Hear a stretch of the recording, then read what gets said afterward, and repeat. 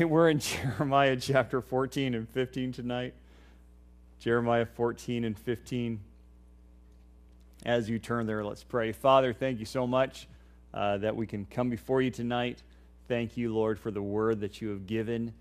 Thank you for the fact that you continually reached out to people who kind of half-heartedly responding to you on one hand, and then you kept encouraging the prophet who just had a hard road.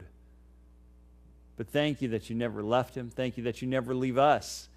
Thank you that you never forsake us. Lord, we pray that you'd guide us and teach us tonight. We ask this, Jesus, in your name. Amen. Well, I was going to ask, have you ever had to? But if you've had kids, I know you've had to do this before, you force them to apologize. And that's not a matter of if, that's a matter of when that comes down. And, you know, when you do that, it never comes out sincere. You listen to that apology, and you're like, well, okay, well, yeah, you meant that. They get the words out, but the words are all you can get out from them when you try to force that. You know, it's just muttered. They're just trying to get out of trouble. Sometimes people try to treat God the same way. They give him the same sort of apology or confession, and, you know, they might say that they've sinned, but, you know, they don't really want to do anything about it because they're not going to God in true humility. That's not what they're just trying to get out of trouble. Well, that's the way the kingdom of Judah was with the Lord. God had promised them immense trouble. A lot of things were coming their way. They'd stubbornly persisted in idolatry and rebellion. And in chapter 14, to read some of the words, it would seem as if they had a change of heart because the people actually seemed to confess sin. Does it change anything? Well, no. Their confession wasn't honest because it was never accompanied by actions. God desires honesty from us, and even in the hard things. And as dishonest as the nation was regarding their sin, the prophet Jeremiah was brutally honest regarding his depression. He was going through some really tough trials as he proclaimed the oracles of God. Now, was that something he needed to mask from the Lord? Because sometimes we think like we can't bring those things to the Lord. Well, absolutely not. He could be just as honest in his depression as he was in his praise. And so honesty, right? Honest confession is always best, be it in our sin or our emotions. And so let's look at Jeremiah 14. He starts talking about grief really over the drought that's in the land, verses 1 through 6. Verse 1, the word of the Lord that came to Jeremiah concerning the droughts. Judah mourns, and her gates languish. They mourn for the land, and the cry of Jerusalem has gone up. Now, we're not told the exact time frame that this took place. We know that there were many droughts in the land of Israel. Verse 1, though, it does set the context for us because it tells us a drought, very specific here from the Lord to Jeremiah concerning these droughts. This, you got to keep that in context. All of chapter 14, really chapter 15. There probably doesn't need to be a chapter break right there. Of course, this is a very important issue for them. Prior to modern-day irrigation techniques and technologies that exist today, Israel was extremely dependent on seasonal rainfall, and that's why God wrote it into their covenant, as we'll see tonight. If they were obedient to the Lord, God would bring the rain. If they were disobedient, God would withhold the rain. Absolutely dependent upon the Lord. God could use it as part of his discipline. Well, how bad were the droughts here? And we know of other times where it was so bad that remember Elijah had to get fed by ravens, and people had to sell off oil to make money because no water to be found, so no crops would grow, and it was terrible in the past. How bad was it here? Well, the whole land was mourning over it. The gates, of course, that's a place of power, that's a place of discussion like today's town hall. They were languishing. Everybody from the capital city of Jerusalem all the way through the land of Judah, crying out in anguish. Verse 3 goes on to describe the conditions here. The nobles have sent their lads for water. They went to the cisterns and found no water. They returned with their vessels empty. They were ashamed and confounded and covered their heads because the ground is parched, for there was no rain in the land. The plowmen were ashamed. They covered their heads. So everyone was suffering, from the noblemen to the plowmen. The cisterns where they would go to collect the rainwater, well, they were empty of drinking water. The farmers had nothing to irrigate their crops. And as a result, people everywhere experiencing shame, confusion. They're languishing. They're deep in their suffering, and there seemed to be no relief in sight. It didn't have to be this way. Again, one of God's promises concerning the people and the land is that the people would never lack water. As long as the people walked in covenant with God, God promised that he would bless them with all the water that they ever needed. You can see that in Deuteronomy 28, verse 12. Of course, this isn't what happened. The people had abandoned God, and thus they walked away from the blessing that God had graciously extended to them. This is the same sort of desolation, of course. This happened physically for them, but spiritually, this is the same sort of desolation that comes when God's people abandon him, when we turn away. Because you think about what we could have in the Lord. We could walk in the abundant life that God promises. We could experience the daily filling of the Holy Spirit. We could walk in the knowing forgiveness of God, experience that intimacy with Christ that the Lord desires for us. But when we turn away, when we choose our sin, well, we're the ones who suffer, right? We're the ones missing out. Oh, God promises us one thing, but we choose something else. God's promises of grace and blessing are always there, but we're the ones that turn away, and it is shameful. It's confounding. It should be shameful. It's a foolish thing to turn from the provision of God to the emptiness of sin, but we do that so often because, our flesh just appeals to us in that way. We think that we can gain so much more for ourselves when we do things our way versus when we do things that the Lord says to do. Man's way is always going to leave us disappointed. It's always going to leave us confused and confounded. God's way is always, always better. Verse 5, yes, the deer also gave birth in the field, but left because there was no grass. And the wild donkey stood on the desolate heights. They sniffed at the wind like jackals. Their eyes failed because there was no grass. So it wasn't just the people who suffered, right? It was even the animals. Everything in the land suffered. Why? Because God's people had turned away from them. Donkeys, hardy animals, should have been able to do fine. They hadn't done anything wrong. They were just in the wrong place at the wrong time. There's always collateral damage when God's people turn into sin. Sin always affects someone. It always affects something more than us. It's never limited to the individual. We think it is. We lie to ourselves and say that it is. But it's never limited to just us. When weighing a temptation, beloved, we need to consider the cost. Is that 20 seconds of pleasure worth 20 years of pain or more? Who else is going to get caught up in the consequences of what I'm trying to do right now? Literally, our choices could affect generations yet to come. We've got to consider that cost there. There it was, even the animals there affected. There is a prayer for mercy starting in verse 7. The first prayer for mercy. O Lord, though our iniquities testify against us, do it for your name's sake. For our backslidings are many, we have sinned against you. Now, I need to let you know, scholars debate whether or not this is the prayer of the nation or whether these are prayers of Jeremiah on behalf of the nation. And those who claim that these are Jeremiah's words, they point to the willingness to confess sin as he's compassionately identifying himself with the people. And of course, Jeremiah much more willing to confess sin than others. Now, those who believe that these are the words of the nation point to the insincerity that God's going to identify later on. Now, there's no doubt Jeremiah did speak these words. After all, these are included in the book that bears his name, right? But it seems more likely that these words accurately reflect the heart of the nation. Even in their pride and their sin, they knew they were in trouble. They could tell things were going wrong because they had this drought going on. This is something that affected all of them. And the idea that the drought physically affecting the nation would help them turn their attention to God, well, that fact ought not to surprise us. Again, one of the specific purposes of God's discipline we know is to grab our attention, grab hold of us, get our eyes back on the Lord. God never disciplines us because it brings us pleasure. Of course not. He doesn't like to discipline us. No parent likes to discipline their children. But he disciplines us to bring us to confession and repentance and restoration. Now, sadly for the nation, it seems like they went through part of that, part of the way, but they didn't go as far as they needed. They did do some things right, seemingly so, at least from the words here. What did they do right? First, they rightly identified the cause of the drought. Not the random chance of the weather, not bad luck. It came directly as a result of their promise with God. God had promised the people, again, that he would provide rain if they walked with him, but he also specifically promised droughts if they did not. And you need to see this from Deuteronomy because this is written in their covenant with the Lord.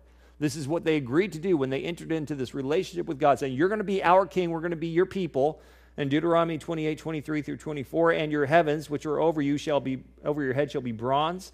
The earth which is under you shall be iron. The Lord will change the rain of your land to powder and dust. From the heaven it shall come down on you until you are destroyed. In other words, if you break this covenant, if you walk away, this is what's going to happen to you.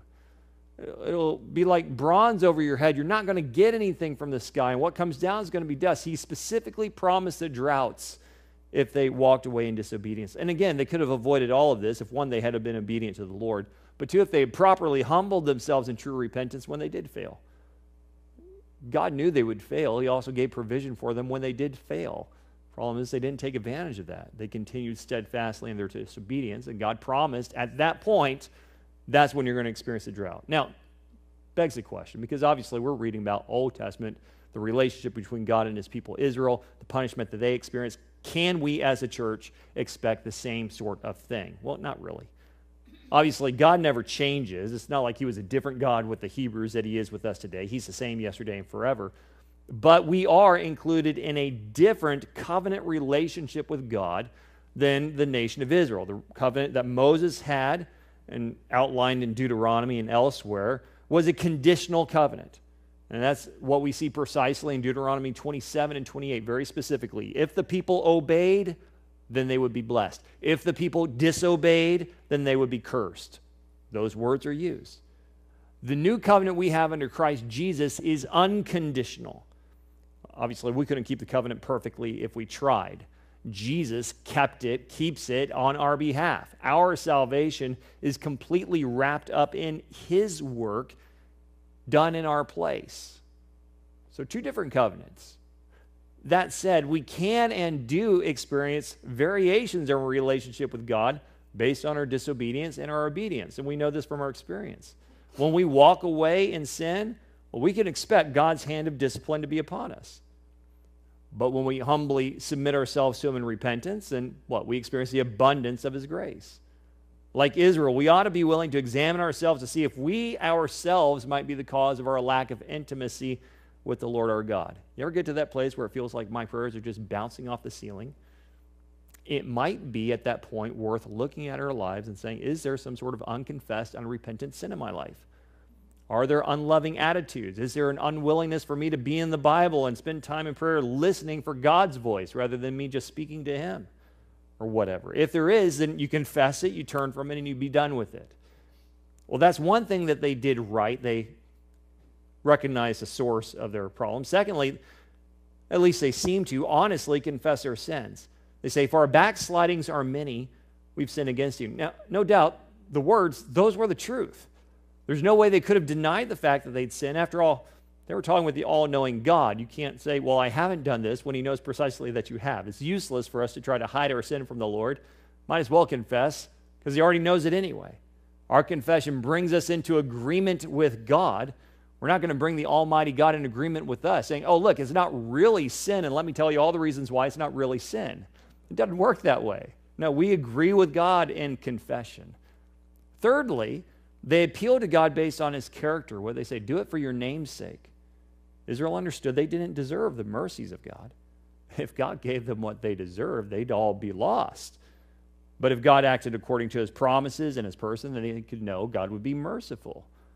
God, of course, promised to always leave a remnant because he said he would. He's merciful, and he always did. Now, no matter what the people did in disobedience, the glory of God's name meant that God would always be faithful. Now, if Israel did all that right, and that sounds like a lot of really good things, what is it that they do wrong? Well, all that they did, that's as far as they went. Confession is good, but confession that leads to true repentance is better. That's what God's going to point out in verse 10. But for now, the nation's making this attempt to make their case for God to give them mercy. Verse 8, oh, the hope of Israel, his Savior in time of trouble.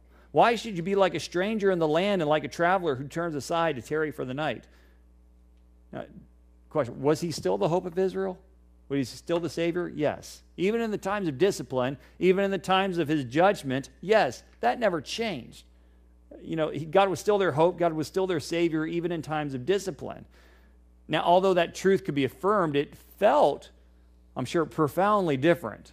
God was indeed their Savior, but at the time it felt more like he was a stranger at the time because God had removed his hand of blessing from the land. And it seemed as if God did not treat his people as his people. Verse 9, why should you be like a man astonished, like a mighty one who cannot save? Yet you, O Lord, are in our midst when we are called by your name. Do not leave us. So it felt like not only was God a stranger, but he was a powerless stranger at that. Wasn't God even capable of helping Judah? Well, of course he was. God's never powerless. And that's the point. That's how they're appealing to him.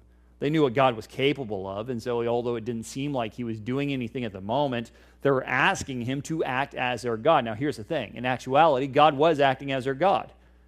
Absolutely acting as their God. What was he doing? He was upholding all the curses that he said that he was going to do as their God. He said, I will do these things when you're disobedient. God was being absolutely faithful to his word. They may not have liked his actions as God, but they were still godly. God's never powerless. God's never off his throne. God always acts according to his perfect character and his perfect will. That we can be certain of. We might not always like what God allows to happen in that, but God never stops being God. We can affirm that at all times. So God gives his answer to their prayer in verse 10. No. Verse 10, thus says the Lord to his people, thus they have loved to wander. They have not restrained their feet. Therefore the Lord does not accept them. He will remember their iniquity now and punish their sin.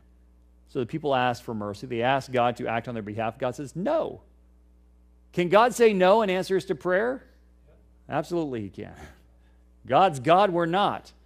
Just because we pray a prayer does not mean that God is obligated to give us what we ask. Now, some people would object, say, wait a second. I remember Jesus teaching something different. Did Jesus say that when we ask and, ask for anything believing in faith, know that God will grant it to us, rather? Well, yes, he did say that, and no, he didn't. Let's look at the context of what he said. We'll actually get to this in a few weeks in Mark 11, 22 through 24. So Jesus answered and said to them, have faith in God. For assuredly I say to you, whoever says to this mountain, be removed and be cast into the sea, and does not doubt in his heart, but believes that those things he says will be done, he will have whatever he says. Therefore I say to you, whatever things you ask when you pray, believe that you will receive them, and you will have them. So Jesus does guarantee an answer to prayer. But where does he tell us to place our faith? Not in ourselves, in God. Right? If we have faith in God, then we ought to be humbling ourselves before him, seeking to walk according to his will. If we are, then we can be sure that the prayers that God the Spirit leads us to pray will be answered exactly as God intends for them to be answered. But if we're just asking for a blank check to get whatever we want outside of being submitted unto God, then we can't honestly say we're exercising true faith in God, are we? God is not obligated to give us whatever wish list we might desire simply because we're born-again Christians. Sometimes, and especially when we're in sin, God says no. That's his right, and that's exactly what he did with the Jewish nation. Specifically, he points out that the Jews were still in their sin. No, I'm not going to release this from you because you're still in your sin. They have loved to wander, he said. They have not restrained their feet. They may have been honest with their words about their sin in verse 7, but they never truly repented from their sin. They never once changed their ways. They uttered words of confession, but their hearts remained hardened. And confession without repentance will never change our consequences. Now, sometimes there's going to be consequences to our actions no matter what we do, but no doubt that God is not under any obligation to respond to an unrepentant heart. That's what they had. They had an excuse as well. Really was an excuse. They had false teachers in their midst. Verse 11, then the Lord said to me, do not pray for this people for their good. When they fast, I will not hear their cry. When they offer burnt offering and grain offering, I will not accept them, but I will consume them by the sword, by the famine, and by the pestilence. Now, this is the third time, by the way, in several chapters that God tells Jeremiah not to pray for the people. Now, this time he does put a specific qualification on it. It's not that Jeremiah can't pray for the hearts of the people to truly humble themselves and repent, but rather he cannot pray for their good. The idea is that God did not want to hear the prayers of Jeremiah for the people to be blessed, not want to hear the prayers of Jeremiah for God to remove his hand of punishment from them. That would be wasted words. That would be wasted breath. In his opinion, God had sovereignly determined their punishment. Nothing would change his mind from that. God had given them over to the consequences of their sin, and that's where they would remain. And as we've seen many times before, how tragic it is when God finally gives somebody over. We want to pray our hearts would always remain soft before the Lord. God would never have to give someone over. But not only would God not hear Jeremiah's prayer of intercession, he would not honor their acts of sacrifice. Whether it be fasting or offering, God would not relent from his punishment. Well, why? Isn't that what they needed to do? Well, go back to verse 10. That's the reason why the people hadn't humbled their hearts. They hadn't changed their ways. Why would God honor sacrifice and fasting that was merely ritual? What would be the point in that? Ritualistic religious acts are meaningless.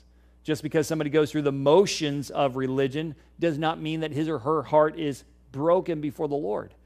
David understood this. When David was caught in his sin, he was writing his psalm of confession and repentance in Psalm 51. He said this in verse 16 and 17, "For you do not desire sacrifice, or else I would give it. You do not delight in a burnt offering. The sacrifices of God are a broken spirit, broken and contrite heart. These, O God, you will not despise." Now, God would delight in burnt offerings. The offerings were sweet smells to him, as it said over and over again in Leviticus. What does David mean when he says God would not delight in a burnt offering? God would not delight in a burnt offering that was just done out of ritual, to get it out of the way, to say, well, I went through the motions and I fulfilled the law. He couldn't do that. That wouldn't mean anything to the Lord. No, he needed a broken and contrite heart, and then go and offer his offering. That's what God wanted. God wants true, heartfelt repentance. This is where they offer their excuse. Verse 13, "Then I said, Ah, Lord God, behold, the prophets say to them, you shall not see the sword, nor shall you have famine, but I will give you assured peace in this place. And the Lord said to me, the prophets prophesy lies in my name. I have not sent them, commanded them, nor spoken to them. They prophesy to you a false vision, divination, or worthless saying, and the deceit of their heart." So here's the objection that Jeremiah raises on behalf of the people. He basically says, but the people have been lied to. It's not their fault they haven't repented, because, prophets are saying, you're not upset with them, so they don't need to do anything. Of course, God hadn't sent them. People were saying that, but God hadn't given them that word to say. These were false prophets. They were false teachers speaking a word to the people that God had not given them. Now, that wasn't God's fault. It was the fault of the people who were listening to them, right? Now, no doubt there's a lot of danger in false teaching, but the only way that false teaching is ever successful is if there are people willing to listen to it. And that's just as true then as it is today. A lot of people get stuck in places and they say, well, I was just given all this false teaching in my church. This guy started going off the ends and the deep end. And, well, why did you stay when you saw it was wrong? A lot of places would go out of business overnight if people just gave up and left the false teaching behind. God had given the people very specific instructions to judge the prophets, Deuteronomy 18. And those who were judged to be false were supposed to be taken out and killed. The problem was the people didn't judge them. They didn't want to judge the false teachers because they liked what the false prophets were saying. It was a word that tickled their ears. It was a word that let them continue in their sin. Just keep doing what you're doing because God's not going to judge you anyway. So they say, well, that sounds good to me. I'm not going to judge that as false. I'm not going to take that guy out back and kill him. Thus, the people are still responsible for their own sin because they're the ones who took it in. Now, that's not to say that God wouldn't hold the false prophets to account. He most certainly would. God holds all false teachers to account. Look at verse 15. "Therefore, thus says the Lord concerning the prophets who prophesy in my name, whom I did not send, and who say, sword and famine shall not be in this land. By sword and famine those prophets shall be consumed. And the people to whom they prophesy shall be cast out in the streets of Jerusalem because of the famine and the sword. And they will have no one to bury them, nor their wives, their sons, nor their daughters, for I will pour their wickedness on them." So the false prophets, they most certainly would be punished. They'd be killed by the very things that they said God would never allow into the land. God said, in their opinion, that he would never bring the sword of the famine. God said, it's going to be by sword and famine that you die, that you'll be destroyed. And again, it wouldn't just be the false teachers. All the Jews in the land would suffer. There'd be massive destruction, so much so there wouldn't be enough people to bury the dead. The ultimate desecration would come as the bodies of dead Jews lay exposed in the streets, rotting in the sun. Of course, there's great sorrow over this, starting in verse 17. Therefore you shall say this word to them, let my eyes flow with tears night and day, let them not cease. For the virgin daughter of my people has been broken with a mighty stroke, with a very severe blow. If I go out into the field, then behold, those slain by the sword. If I enter the city, then behold, those sick from the famine. Yes, both prophet and priest go about in a land they do not know. So Jeremiah, of course, was given a word from God, a word of grief for the people. And he described how the prophet would weep for them. If the people of the land were grieved due to the lack of rain, imagine the grief that would come to the imminent Babylonian invasion, dead bodies piled up everywhere, the nation broken, none exempt. Those who survived the onslaught would be taken captive, removed from the land. This is a fate that was beyond terrible. And Jeremiah would weep. All of them needed to weep. They needed to understand the severity of their sin. Sin is always worth weeping over. Wonder sometimes if my heart doesn't get too callous to sin that pops up. Am I too willing to just gloss over? We need to be willing to weep over our sin and see how bad that it truly is. There's a second prayer for mercy, starting in verse 19. Have you utterly rejected Judah? Has your soul loathed Zion? Why have you stricken us so that there is no healing for us? We looked for peace, but there was no good, and for the time of healing, and there was trouble. Now, did God hate Jerusalem? Of course not. It was in his love that he had to act. He wouldn't allow them to go on in their pagan ways. He loved them enough to do what was necessary to bring them to a point of repentance. Now, that said, it certainly would have felt as if God had hated them, because all the blessings that Israel once experienced would be gone, all the healing no more, all the peace removed. It would have felt as if the Jews had no hope in God and that God had completely rejected them. Now, these are very honest feelings, even if it wasn't the truth. Of course, we know God was faithful to leave a remnant in the land. And by the way, we know that's true, and how so? If for nothing else, the fact that the Jewish nation exists today. Very verifiable proof that God did not completely reject them. Of course, there's nothing wrong with expressing our honest emotions to the Lord, but once we have, we always need to fall back on the truth of the Scripture. That's what they really hadn't done yet. Verse 20, we acknowledge, O Lord, our wickedness and the iniquity of our fathers, for we have sinned against you. Do not abhor us for your name's sake. Do not disgrace the throne of your glory. Remember, do not break your covenant with us, as if God was the one breaking the covenant.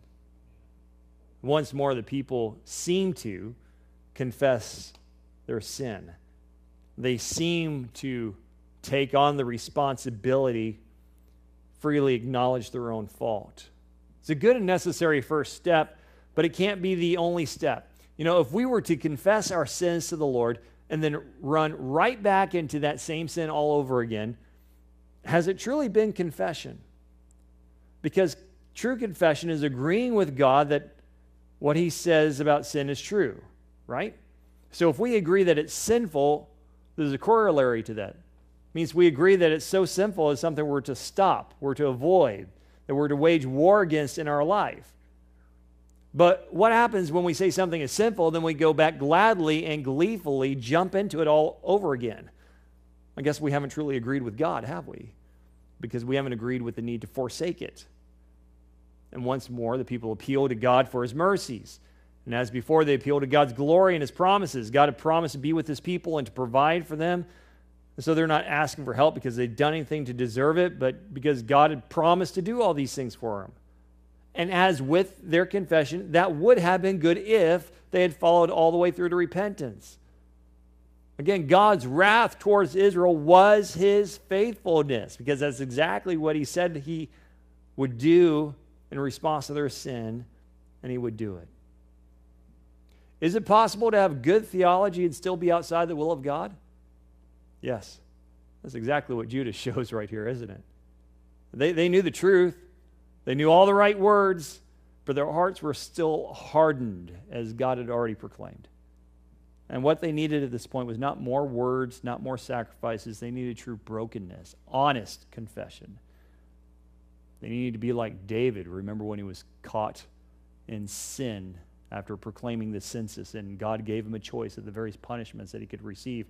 What did he need to do? He just wanted to submit himself into the hand of God. God, whatever you decide to do is right. Don't let me go in the hands of men. Just put me in your hands. That's what they needed to do. Lord, we just give ourselves over to you. What you decide to do is righteous. Verse 22, are there any among the idols of the nation that can cause rain?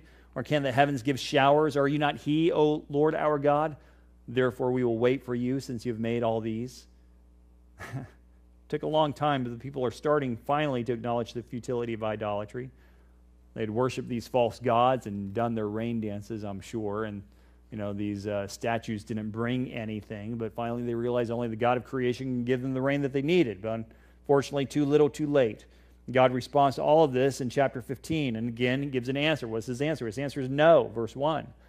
Then the Lord said to me, even if Moses and Samuel stood before me, my mind would not be favorable towards this people. Cast them out of my sight and let them go forth. And it shall be, if they say to you, where should we go? Then you should tell them, thus says the Lord, such as for death to death, and such as for the sword to the sword, and such are for the famine to the famine, and such are for the captivity to the captivity. And I'll appoint over them 4 forms of destruction, says the Lord. The sword to slay, the dogs to drag, the birds of the heavens, and the beasts of the earth to devour and to destroy. And just as God told Jeremiah before not to pray for the people, he affirms again, he will not listen to intercession this time. Even if Moses or Samuel personally interceded for the people, and Moses was known to intercede for the people many, many times, they would not change God's mind. There is a time that God runs out of patience, and he'll act, and that time was then and there. People would be judged, experience a variety of means in the judgment, but it's just the same cause. Some might die by the sword, others might die by famine, but they'd all experience the judgment of God. The bottom line is destruction, horrendous destruction, no matter how much they prayed or brought offerings or fasted. They had done so in insincerity, they had done so without fruits of true repentance, and they would face a judgment of God. And God tells them precisely why. Verse 4, I will hand them over to trouble to all kingdoms of the earth because of Manasseh, the son of Hezekiah, king of Judah, for what he did in Jerusalem. There are many kings in Judah who did evil. Many, many. There were many who walked in the ways of the idolatrous kings of the north in Israel. But Manasseh in the south set the gold standard for evil among the kings of Judah. Over his 55-year reign, he rebuilt all the high places of pagan worship that his godly father Hezekiah had torn down. He raised up altars for Baal worship. He placed pagan altars in the Jerusalem temple. He used witchcraft, participated in human sacrifice, set up a carved image of Asherah in the temple, and much more. And the Bible tells us that he engaged in much more wickedness than the evil Amorites who had been in the land, whom God judged by bringing in the Hebrews in the first place. Read all about it in 2 Kings chapter 21. He was an evil guy. And it wasn't just him alone. He led the charge, but people had to follow him, and they did. And as a result, God promised to judge the nation. In fact, 2 Kings 24, 3 and 4 affirm it. Surely at the commandment of the Lord, this came upon Judah to remove them from his sight because of the sins of Manasseh, according to all that he had done, and also because of the innocent blood that he had shed, for he had filled Jerusalem with innocent blood, which the Lord would not pardon. Now keep in mind, this final proclamation here was given after the revival of Josiah, which was Manasseh's grandson. Judgment of God was delayed for a bit, for a time, out of God's mercy, knowing that one last revival was coming, but it was still determined to come because of what God said he would do, he would do. Verse 5, for who will have pity on you, O Jerusalem? Or who will bemoan you? Or who will turn aside to ask how you're doing? Who'd be left to pity the Jews? It had always been the Lord God who showed compassion to Jerusalem. Nobody else did. He alone had protected them, brought them this far, and now that he would turn away, who would be left? If we don't have the Lord, we have no one. We have no hope, right? We have nothing. What would you have left? Who's going to have pity on you? Verse 6, you have forsaken me, says the Lord. You've gone backward. Therefore, I will stretch out my hand against you and destroy you. I am weary of relenting. And I will winnow them with the winnowing fan in the gates of the land. I'll bereave them of children. I will destroy my people, since they do not return from their ways. Despite all the protests of the people, they turned away from God. It's not that they were just negligent, and they didn't do what God desired. It's they actively had forsaken him and gone the other direction. They went backwards, right? And so this is why their confession and their offerings were ignored by God, because they never repented from these things. God had shown them mercy time and time and time again. They grew weary of it. It's a human term, right? Can God grow tired? He doesn't sleep, he doesn't slumber. But he does grow weary in his patience. Eventually, the patience of God expired, and he promised that he would destroy his own people. You know that's bad when he says, I will destroy my people.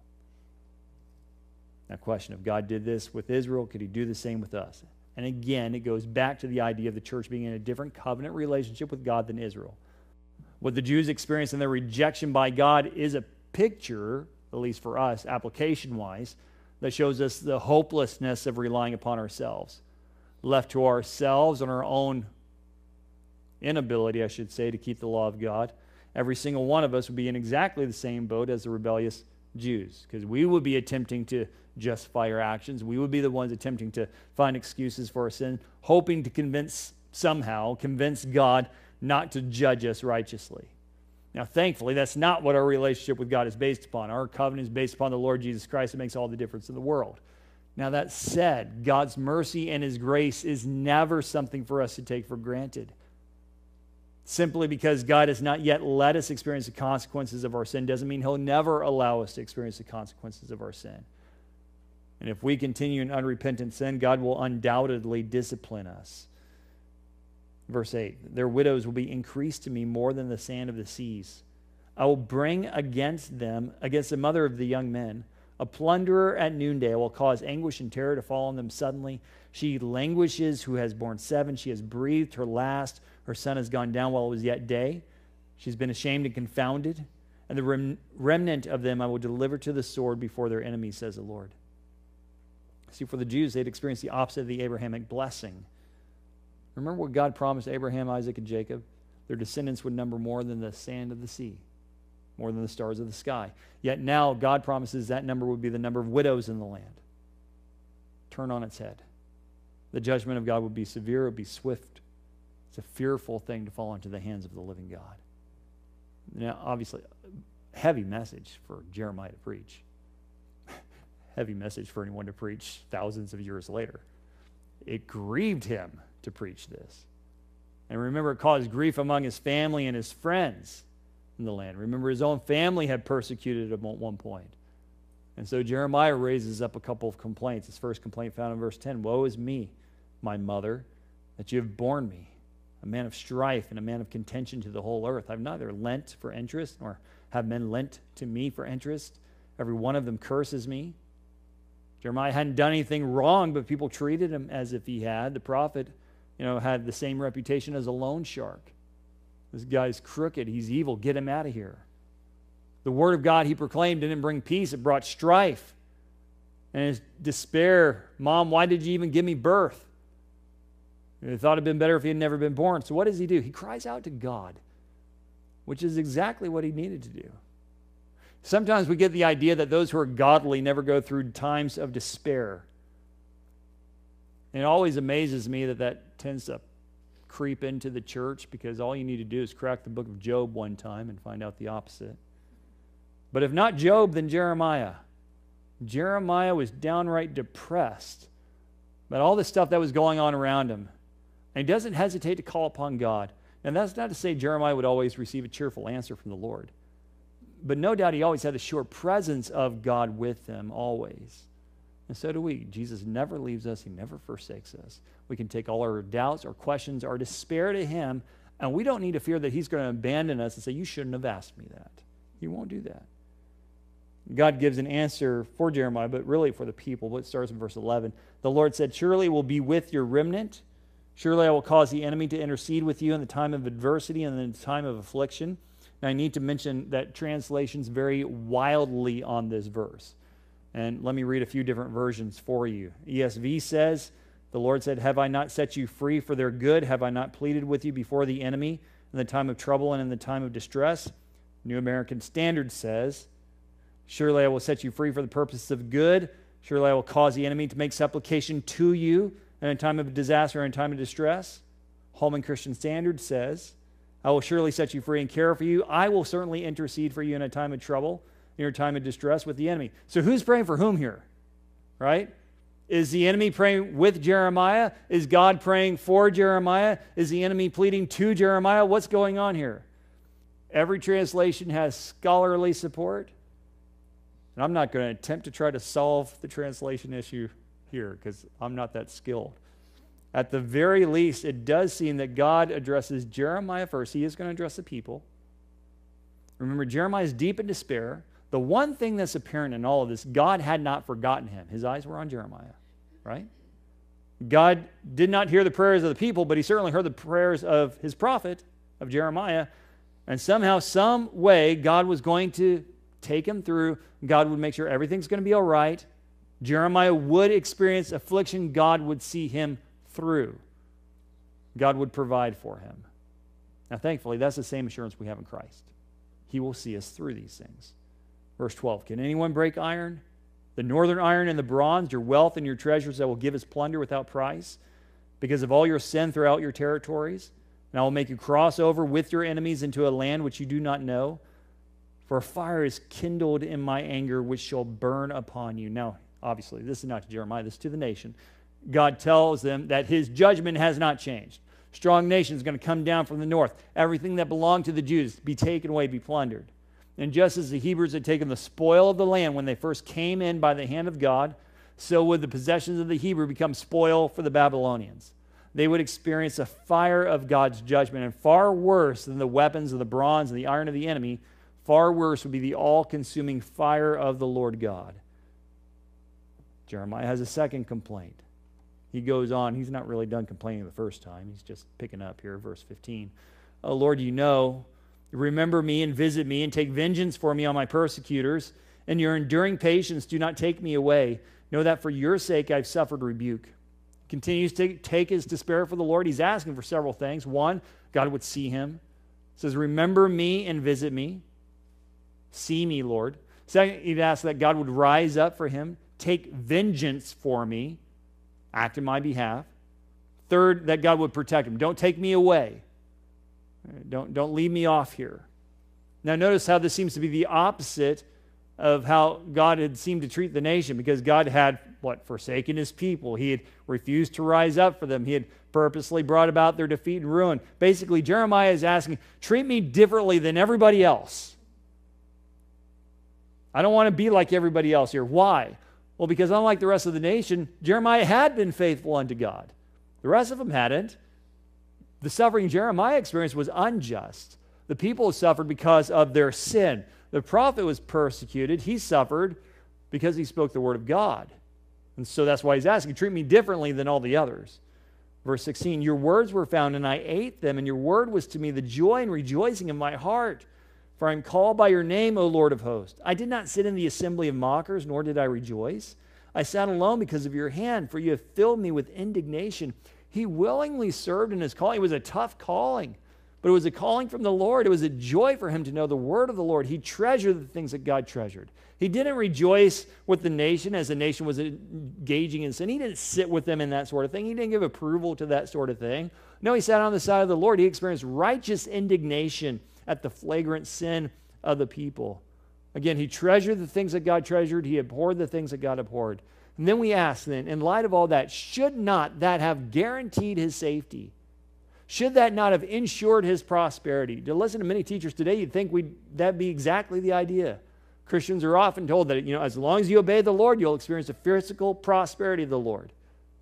But experience and theology tells us that's not the case. Multitudes of Christians around the world are faithful in their walk with the Lord Jesus, and they routinely experience persecution. And the New Testament expressly tells us to expect those things. It tells us that all who desire to live godly in Christ Jesus will suffer persecution. So it's understandable that this could leave us confused. What's going on here, Lord? Well, left Jeremiah confused. Look at verse 18. Why is my pain perpetual? And my wound incurable, which refuses to be healed? Will you surely be to me like an unreliable stream, as waters that fail? Why was his pain unending? Why did the persecution continue? Why did it seem like God's provision was unreliable, like a river that would ebb and flow? These wadi rivers that would flood in some seasons and be barren in other seasons. Why did it seem like that? And again, this is very honest, isn't it? Not accurate, but it's honest. It's not the truth, but this is how he felt. Never fear to take your honesty to God. Guess what? He's big enough to handle it, even as he lovingly brings us correction along the way when needed. So God does answer the prophet, starting in verse 19. Therefore, thus says the Lord, if you return, then I will bring you back. You shall stand before me. If you take out the precious from the vial, you shall be as my mouth. Let them return to you, but you must not return to them. First thing, God had not abandoned Jeremiah. God had not turned away from him. God had not been unreliable. God had not given him over to the enemy. Now, Jeremiah may not have abandoned God by turning away into sin. God's still calling him to come back. Where did he turn away to? Well, he did turn into a little bit of self-pity. Understandable, of course. Any one of us would have done the same thing, but guess what? At some point, the self-pity needs to stop. Sometime you got to turn around. Jeremiah needed to get his eyes back onto the Lord. And when he did, guess what? He'd find God was right there. God would protect him. God would give him the strength to stand. And what did God ask of Jeremiah? Well, he asked faithfulness. And Jeremiah faced every temptation that there could have been to compromise the word of God. Because every other so-called prophet in the land spoke words of comfort to the people. They seemed to live in relative comfort. They weren't abandoned by their family. They weren't abandoned by their friends. Jeremiah was. Jeremiah was one of the only prophets speaking the words of God, and yet he experienced terrible hardship. So it would have been very tempting to kind of water it down, compromise the word that God had given him. It would have been very tempting for Jeremiah to, just start walking in the direction of the people. And God said, don't do that. It was the people who needed to repent and come to him, not Jeremiah going to them. We never compromise the word of God, never. The Bible says what it says, and we don't need to apologize for it. We don't need to find more ways to make it, more palatable or acceptable to the culture around us. Now, obviously, we're not to be offensive in the way that we share, but the gospel itself is an offense to those who are perishing. It is foolishness to them. And that's a fact we've got to accept, not back away from. And God wanted Jeremiah to be faithful to the word. God wants us to do the same. Verse 20, I will make you to this people a fortified bronze wall. They will fight against you, but they shall not prevail against you. For I am with you to save you and to deliver you, says the Lord. I will deliver you from the hand of the wicked. I will redeem you from the grip of the terrible. If Jeremiah was uncompromisingly faithful, then he would find that God would do exactly as he had asked God to do, right? God would be with them. God would fight for him. God would strengthen him for what was to come, all those things that he prayed for. God would deliver Jeremiah through his persecution, even if he didn't deliver him out of it. God would give the prophet whatever was needed for whatever it was that the prophet was to face. And the same promise applies to us. God is always with his children, empowering us through the Holy Spirit to face whatever it is he calls us to face. So we don't fear, we're to be faithful. He will equip us to stand firm. We need to trust him to do it. So as we close, let me ask, is there anything that you're holding back from the Lord in some sort of dishonesty, perhaps? The Jews of Jerusalem, they offered up words of confession. They went through the motions of sacrifice and fasting, but they held back from honest repentance. They didn't truly humble themselves before God, and as a result, they felt as if God truly abandoned him. And to some extent, God did turn away, of course, turning them over to the consequences of their sin. On the other hand, Jeremiah, he's completely free, honest in his grief. Wept for the nation, despaired by his trials. The fact that he was a prophet didn't somehow exempt him from suffering or sorrow. He freely took it to the Lord just as he needed to. God helped him get refocused, recommitted to preach without compromise. As for us, we neither want to hold back our true humble confession, nor do we want to hold back our honest emotions from our Lord Jesus. He both knows, of course, when our repentance is insincere and when we're trying to put on a super spiritual face. Neither's necessary. Confession, of course, isn't ritualistic. It's the first step, though, to true repentance. If there's something that God is dealing with in your life, then deal with it honestly.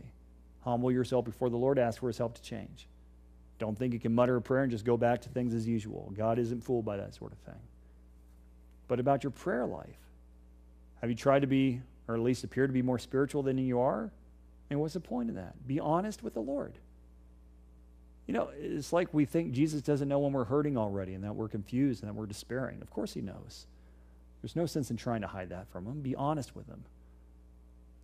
then you can allow him to minister to you in whatever way that he does, and the only way that he can. Let's pray. Father, thank you so much for Jeremiah and his honesty. Thank you, Lord, that your word is completely transparent when it comes to struggles, and we all struggle.